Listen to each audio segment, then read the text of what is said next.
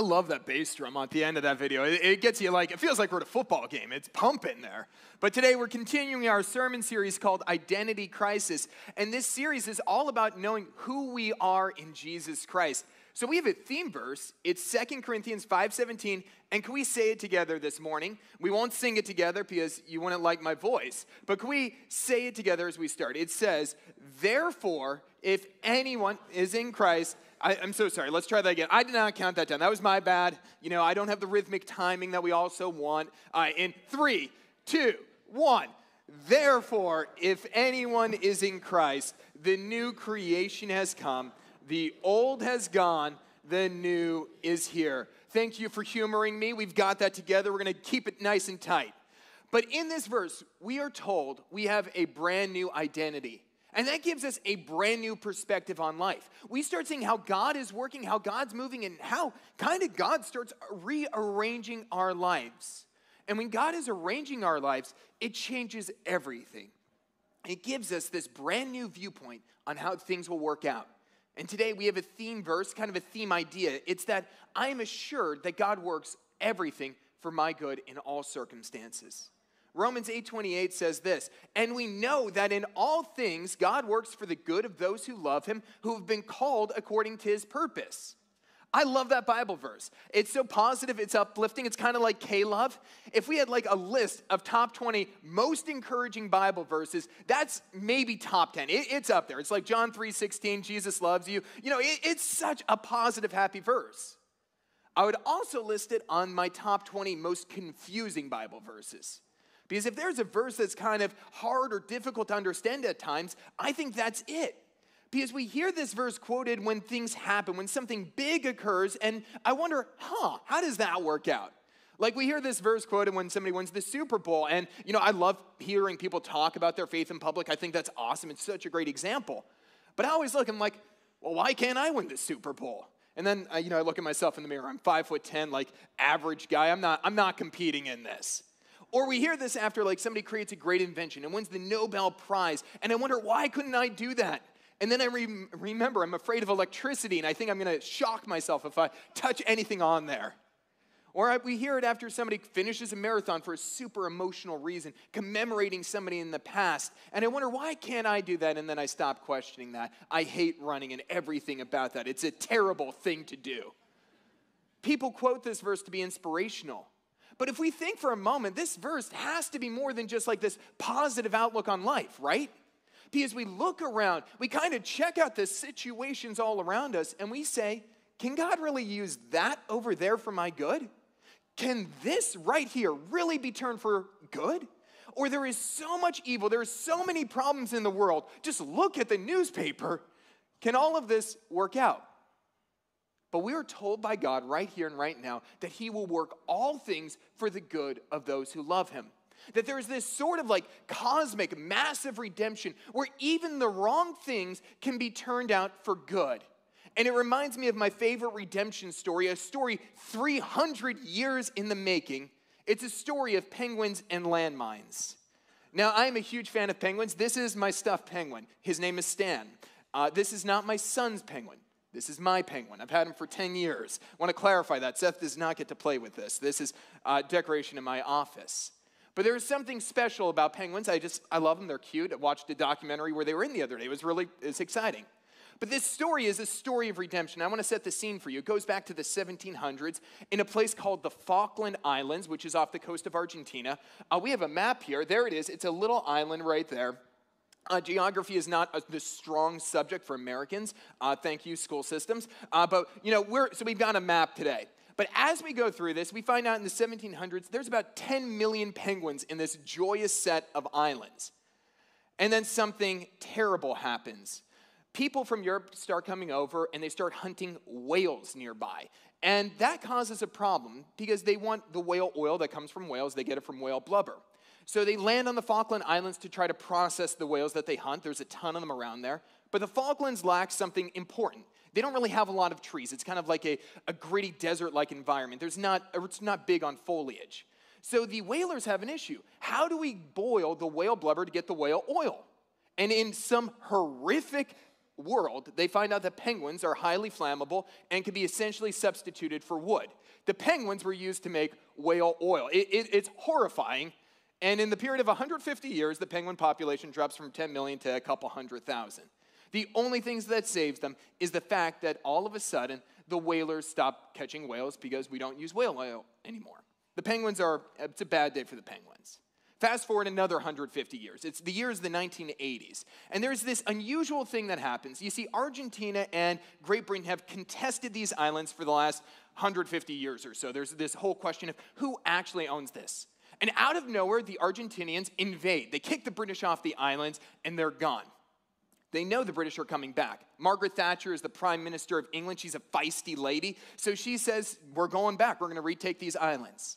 In the meantime, the Argentinians lay down landmines, preparing to stop the British. The British come back, wipe out the Argentinians. They just go right around the landmines. And then the British are left with this problem.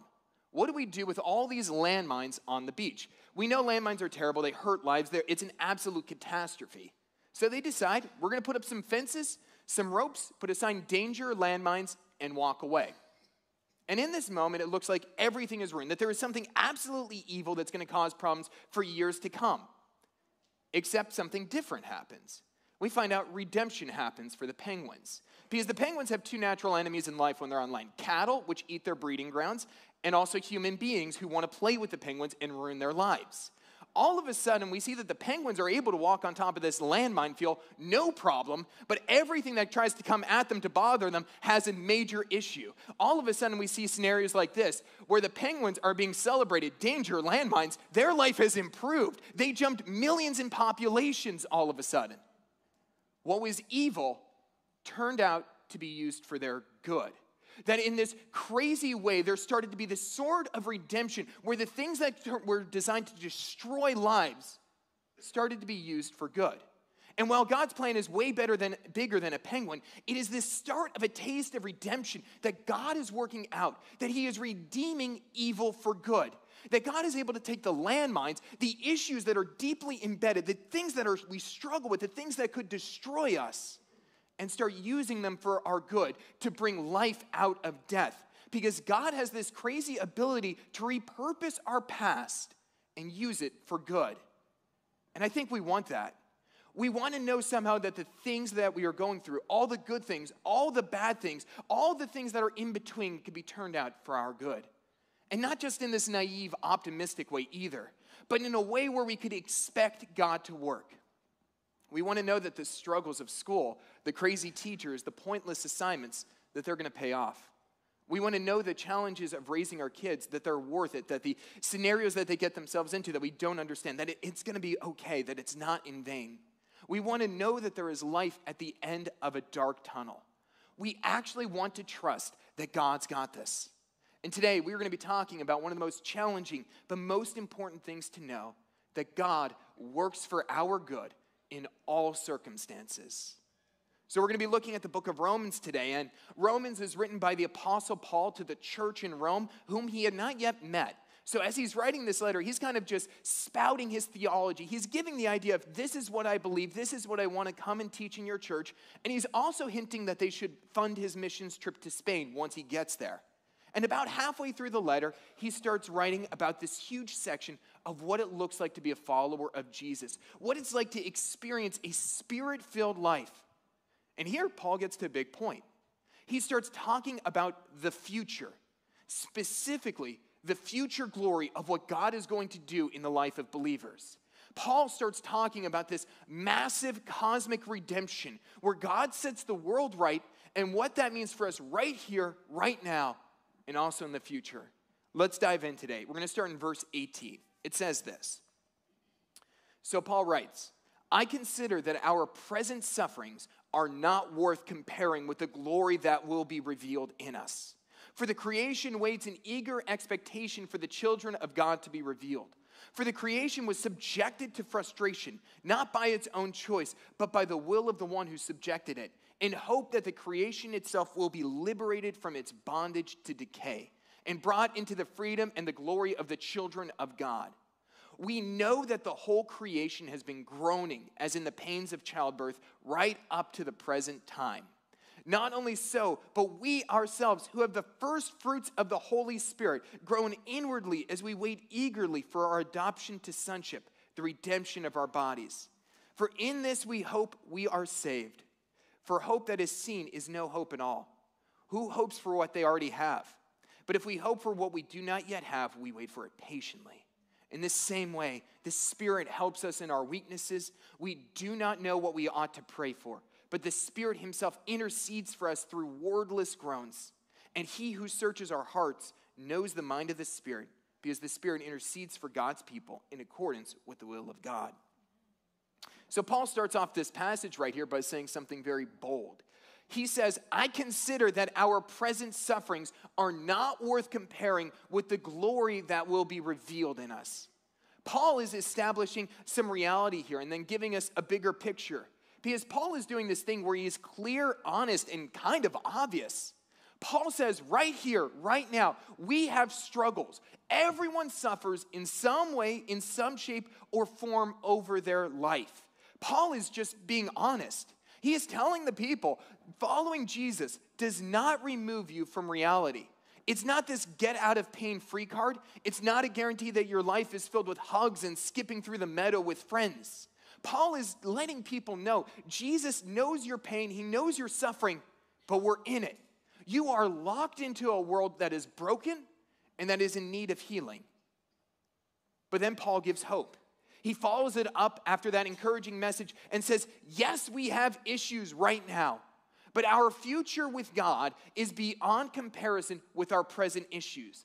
That the future that God is creating for us is so much greater than anything that we are going through right now. And it leads us to our first point today, and it's that God gives great hope. Because Paul is clear in this passage. We have something to look forward to. We have a God who gives great hope to his people. And biblically, hope means this. It embraces expectation, trust, and patient waiting. Hope is all about patient endurance, looking ahead to what God has called us to. And God has called us to great things. There is everything to be excited about for the future where God is in control. We are filled with this hope because God has made real promises and he is in control of our lives. But you've got to read the subtext here. We are waiting. You only hope because you have something you're waiting for. And Paul tells us right here, right now, we are waiting. We need to wait patiently, enduring what is happening in the world, because the future with God is better than anything occurring in the present. In fact, Paul tells us all creation has been waiting for God to redeem it. Nature is literally groaning. It is waiting. It is saying, God, is it time? Is it time yet? Is it time? It is waiting to be redeemed. We find out that we're waiting to be redeemed. We might not always know it. We might not always experience it. But our bodies and lives, they are waiting for God to come into that and change us, to bring us to be part of his family. We have hope, but we are waiting. And waiting is not easy. Now, I'm an American. It's pretty obvious by just how I look at sometimes. You know, I have the American attitude. And one thing about that is I hate waiting. In every circumstance, I hate it. Everything about the concept of waiting repulses me. One of the greatest lies that I tell everyone, and I want to apologize in advance for the times I've lied to you, is take your time. I've never said it and meant it. I hate waiting. It's my sign of I'm trying, but I'm failing. I hate it. I hate waiting in lines too. If there's a line, I will do everything I can to avoid that line. I love grocery shopping. I go to the grocery store, but I get to that end and I evaluate the scenarios that are going on pretty harshly. I worked at a Wegmans for 9 years, so I'm all about knowing who's taking care of me in this moment. I want a cashier, for the record, with a real name tag. If they have a make it your own, it means they were just hired. They don't know the produce codes. They are going to slow you down. It's real. You judge it. But it's not just about the cashier, too, because obviously you want them moving quick. But you also got to look at the person in front of you. They're a problem. How are they paying? They are. How are they paying? Is it a check? Is it cash? Not from me. That is going to slow this process down. Lots of room for error here. I want credit card, Apple Pay, or however you pay on an Android phone. I'm not in that world. And above all, you know you got to help bag. You might say, that's their job. No. It's my job too, because I double team this scenario. I'm getting out. I'm getting my life back. Get me out of this store. I hate the waiting process. But I think we all hate it. We hate waiting. And for good reasons, right? Because more than most of life isn't spent waiting in grocery stores. We're waiting for things that are more difficult. Maybe you're waiting for the end of school. You know, it's difficult. It's not your thing. You've got a couple years left, and you just want to be done. You know that it's valuable, it's important. You're not trying to get out of it. You want to be done, but you're waiting. Or maybe you're waiting for that big promotion at work. Year after year, you work hard, you're faithful, you do all the right things, but for some reason, it's not coming. You're overlooked. No idea why, and it bothers you, but you're waiting. Or maybe you're here and you're waiting for your children to return to God. You're praying for them, you did the right thing, you have good relationships with them, but you're waiting. You're praying for them, but you're waiting. And it's not easy to wait. It wears you down. And it actually frustrates us because waiting gives us this feeling that things should be better than what they are, but for some reason, they're not. There's a discontent with waiting. Things should be better, but they're not. And I think that's actually a sign from God. Because this discontent is a reminder that we are not complete. We are not fulfilled until we trust in God and his plan of redemption for the world. And today, if you're here and you're exploring who Jesus is, you're at a crossroads of faith, wondering why things aren't better. You might wonder, with how bad things are, how could there be this God? And I want to tell you that's actually a sign that God exists and is trying to get your attention. Because if there was no God, there is no reason why anything should be better. It's nothing but random chaos. Without God, there is no end game. There is no goal for the world to strive to. It's all pure chance. But we have a discontent built deep into our lives because God is letting us know the world is not able to fulfill us. Our hope and our longing is for something better, a better ending. And this sign is deeply imprinted on our hearts because there is a God who has a plan to redeem the world and fulfill our hearts. There is more to our lives than these current circumstances. God is calling us to something more, a redemption-filled life. And Paul tells us the whole world is groaning for that. It is waiting. And in the process of waiting, God uses this expectation that things should be better to draw our attention to our needs, our deficits, and more importantly, point out that hope is found in God alone. Because we don't wait in vain. We wait because God gives hope. We wait because there is hope. And Paul is super clear about this in his letter to the Romans. We are not waiting for a mediocre hope. We are waiting for nothing less than God to redeem the entire universe from sin. We are waiting for the very real day where we will not need to pray, but we will not need to hope, but when we will be in the presence of God day and night, night and day. And while we are in this spirit of waiting, the Holy Spirit is working alongside of us and inside of us to strengthen us so that we could patiently endure until our hope is fulfilled. Because our hope is worth waiting for. There are, after all, few things better in life when your hope becomes a reality. Now, I told you a few months ago that my son was getting ready to stand and walk. And, you know, it was very exciting times in the Yaros household when all this happening. And Seth was getting into his position. And partially I wanted to reiterate this because it's fun to crawl on stage. But, you know, he would start down here, roll over, squat, lineman, stand. Now, the standing used to be very nerve-wracking. Now that's old school. Anybody could stand. It's not a big deal at all. But he is getting ready to walk. And I am so excited. Because my hope is that he could walk so soon. And I see him walking along the rail in his playpen area. I've seen him take a few steps here and there, but I am waiting for the day where he will just walk. Straightforward, not looking for something else, just walking. And somebody said that they've seen it. I don't believe it because I wasn't there. It only is real if I'm there because I am waiting and I'm hoping and I know it's coming and I can almost taste it. It's almost there, but I'm waiting. But I know my hope is going to be coming true so soon, but I'm waiting. And I'm still waiting, but I'm waiting with hope. Because we are called by God to hope. And that means sometimes we wait. We wait with patient endurance. We wait with great anticipation for what God is doing because God is worth the wait. We wait because Jesus gives us a hope that our present sufferings, our present challenges are not compared to the insurmountable glory of what God will do in the future. So what do we do in this situation? We have great hope, but we're waiting. Well, it leads us to our second point today, and it's simply that God is working. Because while we are hoping, while we are waiting with eager expectation, we could rest assured that God is working. And his answer might not come today, it might not come tomorrow, but it is coming because God is working. So now we finally get to our key verse. It's been a lot of buildup towards this. We're just setting the stage. It's a great verse. But taking the first part of Romans 8:28, it says this: and we know that God works, and that in all things God works. So we're taking this slow today. In fact, we're just getting into the first half of that verse. Why? Well, we covered the 10 verses right before this because it's important to know the context of what we're reading. Sometimes if we read like Bible verses in isolation, we get kind of a weird message. It's not that the Bible is weird, it's that we're just taking one piece out of something that has so much more to say about a big topic, and we don't get the full context of what's going on. We kind of get this because we want the context in every other area of our life, so we also want to do it with the Bible. Because when we get to this verse, we want to get the idea of what God is leading us to. And I have an example to make that a little more clear of what I mean. Can we throw in that text message? So I want to talk to you about a text message conversation. This is purely fictitious, but it's setting the tone of why context is important. It starts off with what I'm imagining a young man asking out a young lady. He says, "Can I take you out for coffee?" And the person responds, "Hi, I love coffee."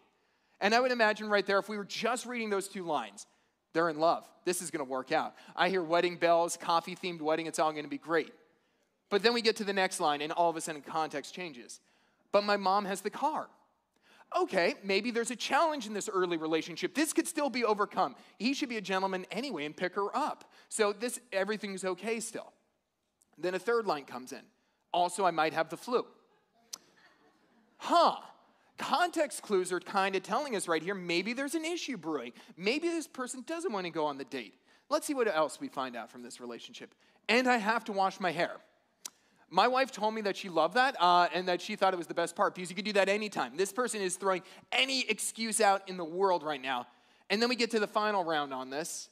"Also, if you were the last person in the world, I wouldn't get coffee with you. My answer is," hit that last part here, "no."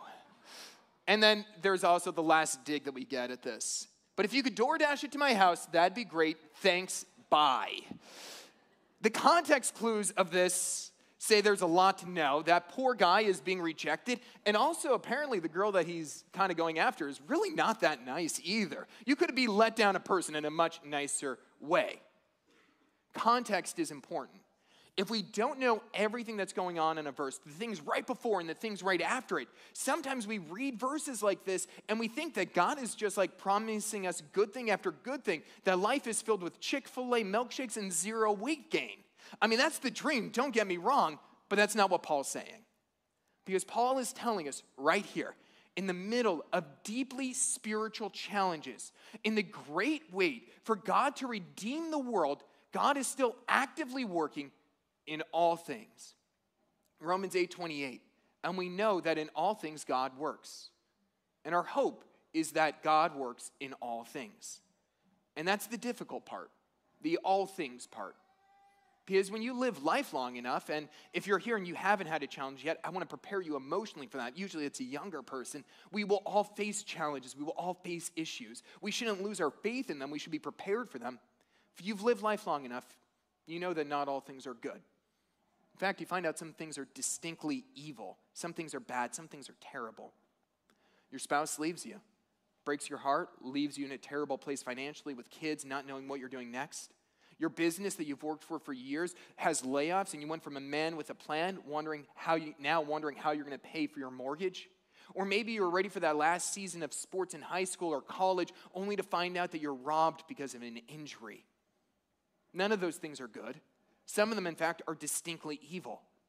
How can we believe that God is working in all those things? Well, first, there's a clarifying point. God never calls evil things good. Sometimes when we hear verses like this, if we don't dive into it enough, we hear verses like this in the Bible and we start thinking, God is calling something distinctly bad good? The answer is no.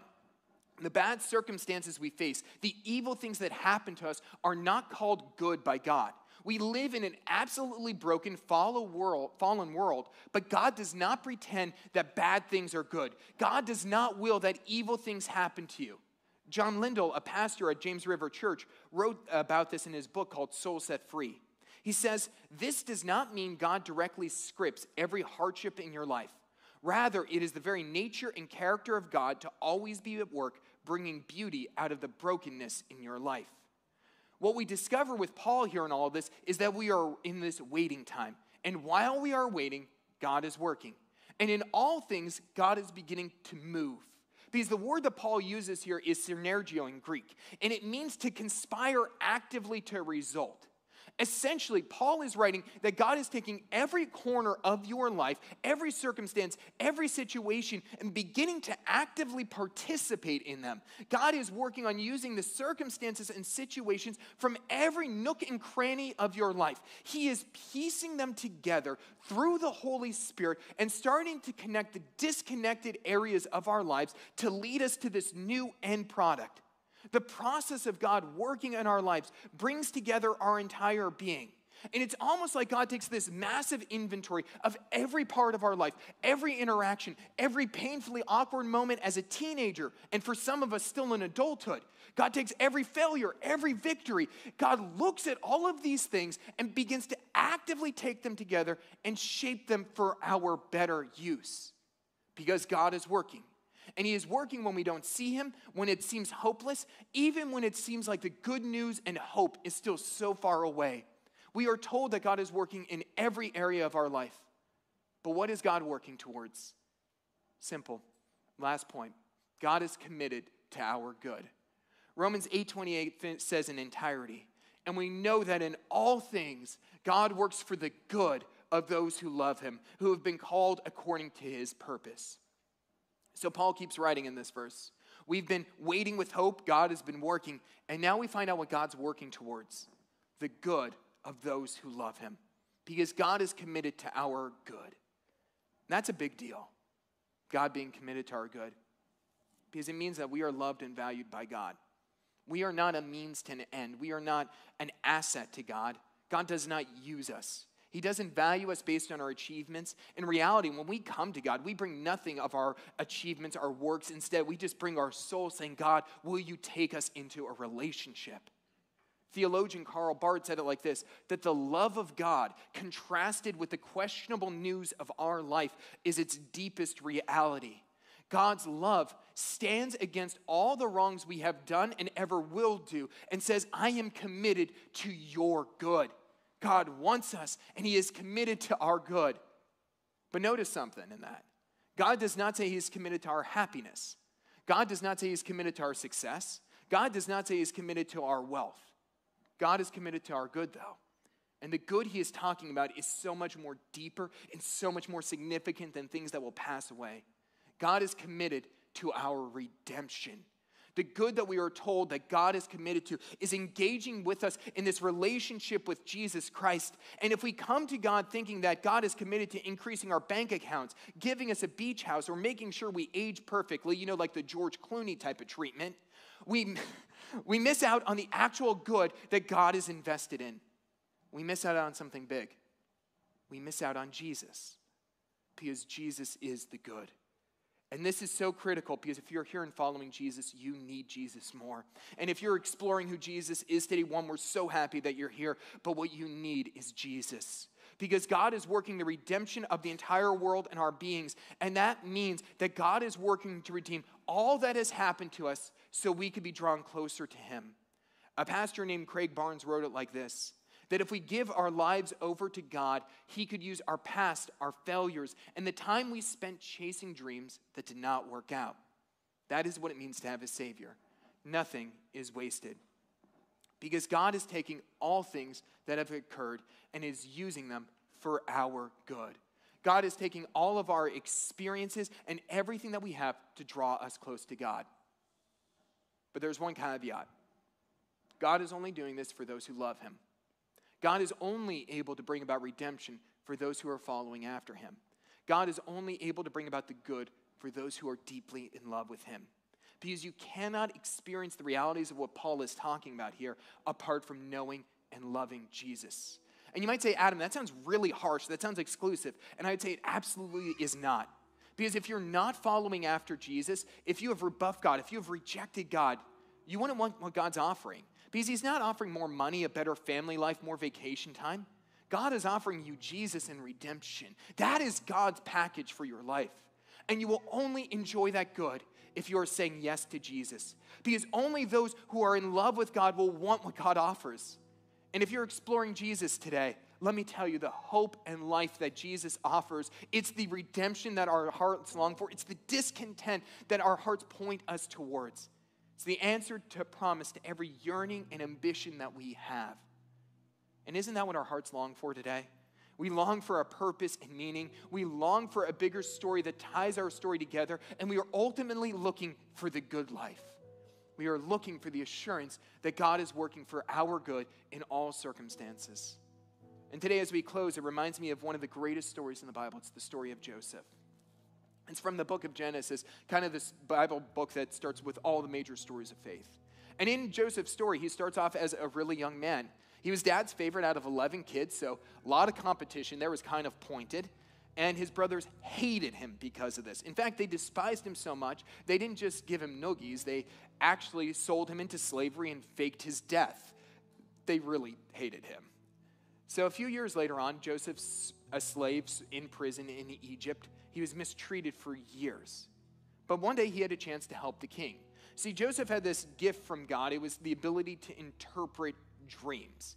And Pharaoh, the king of Egypt, heard about this, and he had had a nightmare the night before. He had felt something was off. He didn't know what it meant. Nobody was able to kind of prepare him for it.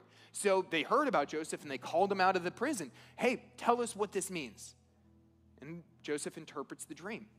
He says, Pharaoh, right now you're going to have a few years of plenty, but soon enough there's going to be a great famine that rocks your world. You need to prepare right here, right now for what's coming ahead. Hire somebody to take care of this project for you. Give your attention to it. And Pharaoh looks and says, well, congrats, you've got the job. If you can interpret the dream, you've got the position. So Joseph prepares the nation, and Egypt goes through a massive famine, the whole world around them as well. And in the process of this, Joseph's brothers, who don't live all that far away, come to Egypt. They need to get some food from Joseph. And they come, and Joseph recognizes them, but they don't recognize him. He looks very different at this point in his life. And there's some family drama, but eventually he reveals who he is to his brothers. And they celebrate.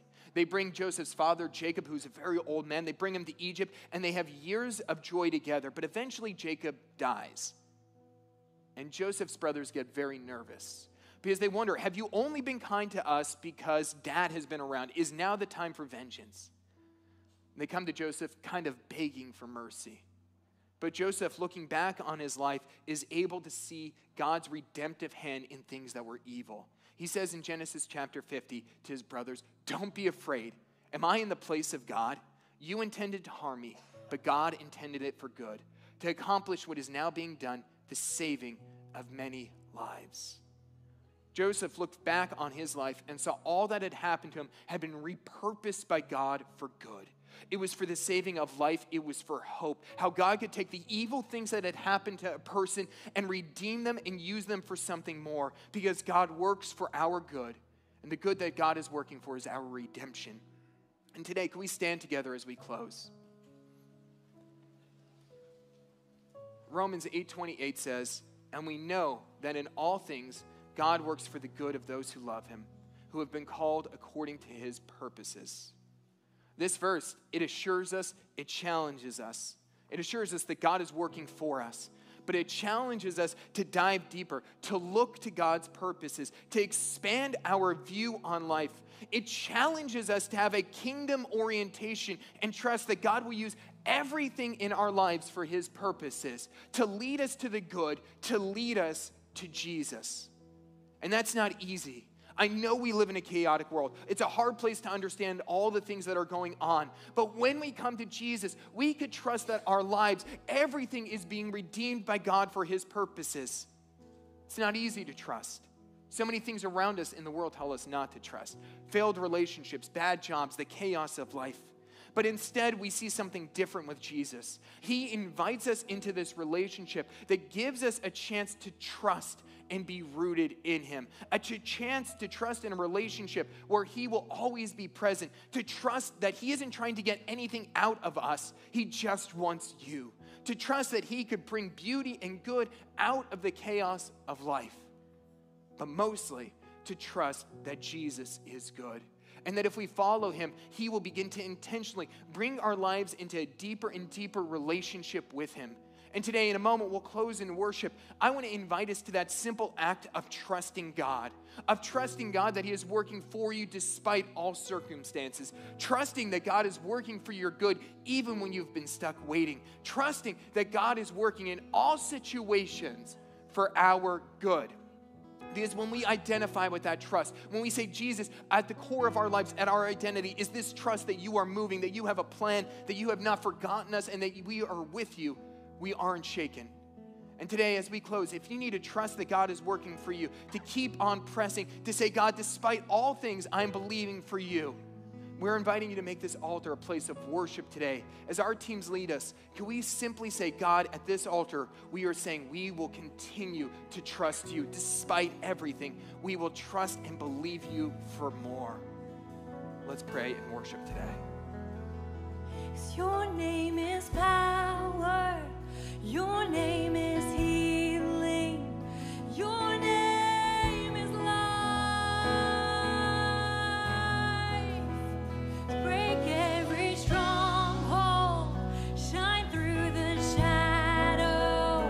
Burn like a fire. 'Cause your name is power. Your name is healing. Your name is life. Break every stronghold. Shine through the shadow. Burn like a fire. Your name is power. Your name is healing. Your name is life. Break every stronghold. Shine through the shadows. Burn like a fire.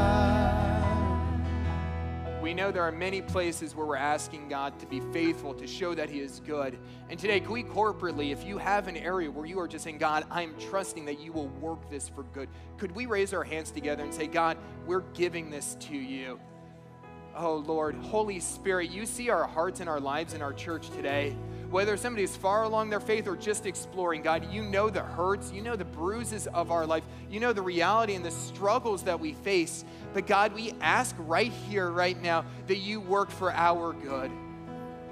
God, we ask that you bring beauty out of the ashes, that you bring life from death. And God, we pray right now that you do something great in these lives. But more than anything, Jesus, we just simply ask that you speak to our lives, that you show us the good. God, help us to be fixated, to keep our eyes just focused on the promise of you, and that is Jesus, the redemption, the healing of our souls. God, let us not be distracted by the things to the left or to the right, but help us to focus on who you are, your Son, the Savior of the world, who not only could save our lives, but could save the world around us. God, we just ask that you heal us, that you keep working on us, that you do more than what we can ask, think, or imagine. We trust this to you, Jesus, in your holy name. Amen. Pastor John. Amen. Thank you, Pastor Adam. Amen. What a great word. Trusting God, especially in the difficult things in our life. God, how are you going to take this and use it for good? Or maybe you're waiting on the Lord. Maybe you're standing on a promise and it hasn't happened yet. Keep being faithful. Keep trusting.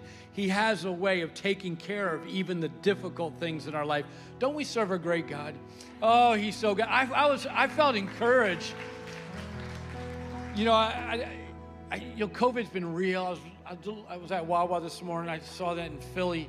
I think 1/5 of the workforce, all the government workers, police, fire, people that work in public service have left. And people are trying to figure out life and just how does this all work out? But God says he works it out. And if we'll obey him and trust him, he can make our lives better, give us a testimony. He can give us an opportunity to serve, minister in ways we never thought before. Pastor Adam, thank you for a great word. Be part of our identity crisis, who we are in Christ. Amen. Amen. This message obviously we preach at 10:45 and very similar at 4 o'clock today. Keep praying that God would touch people's lives. Next steps really quickly, and then we'll pray. Baptism class is tomorrow. You need to sign up on the app or the website. Do that today. Membership class, if you're interested in being an official church member, there's responsibilities and privileges with that, but that's on this Wednesday. And then Sizzling Summer Bash, Saturday, July 22nd. And baptism will be at the Sizzling Summer Bash. So think about those things, but you need to sign up. Let me pray God's blessing on your life. The Lord bless you. I've been on vacation. The Lord bless you and keep you. The Lord make his face shine upon you and be gracious to you. The Lord turn his face towards you and give you peace. God bless you. Have a great day in the Lord. Hey, thanks for being in church. You've just watched through several weeks worth of filming. Thanks for being here today. We can't wait to see you at Marlton or at Vailsburg. Make good choices. Bye now.